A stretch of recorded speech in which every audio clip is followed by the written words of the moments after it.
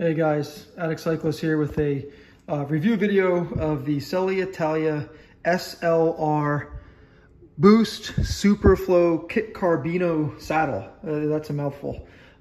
This basically came off my brand new factory Ostro. I did purchase this saddle originally to try on my System 6. I was looking for something with a larger cutout. This has one of the larger cutouts out of all the Selle line.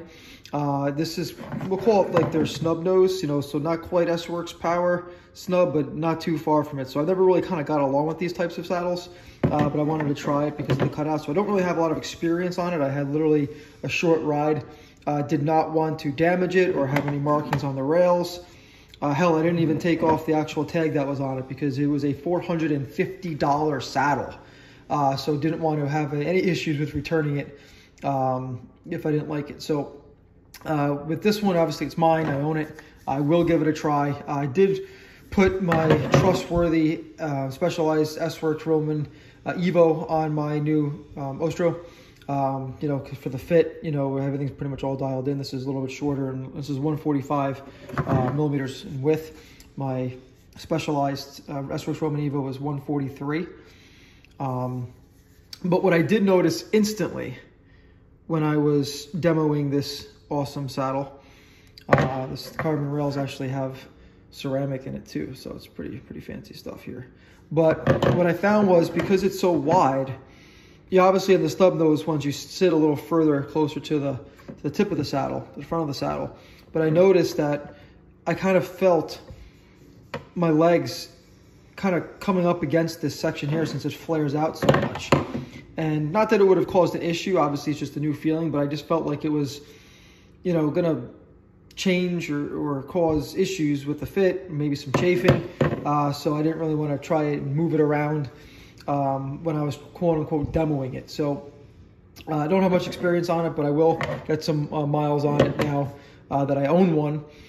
And just kind of wanted to kind of share that with you. Nothing really too specific to talk about other than it's extremely light, extremely well built. I mean, Selle's been making saddles since the beginning of time. I think they're one of the oldest saddle makers. So just want to throw it on the trustworthy scale here, just so we can get it weighing. And it feels very similar in my hands to my S-Works Roman Evo.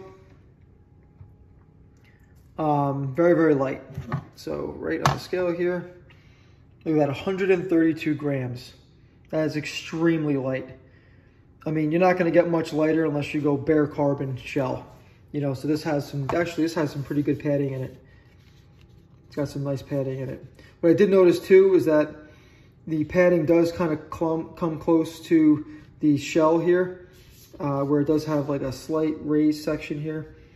So not that you're going to feel that through your bibs, but it does kind of rest right up against the base or the carbon shell. So something to note. Again, don't think it's going to be an issue. You're not going to feel that with bibs on, and it's so wide. You shouldn't feel like cutting into any skin or anything like that. But super cool saddle, super expensive. So again, it's very kind of hard to demo saddle. So, if you buy this thing, I would commit to it. Yeah, please feel free to like and subscribe, ask any questions in the comments, and I'll be sure to get back. Thanks for the watch.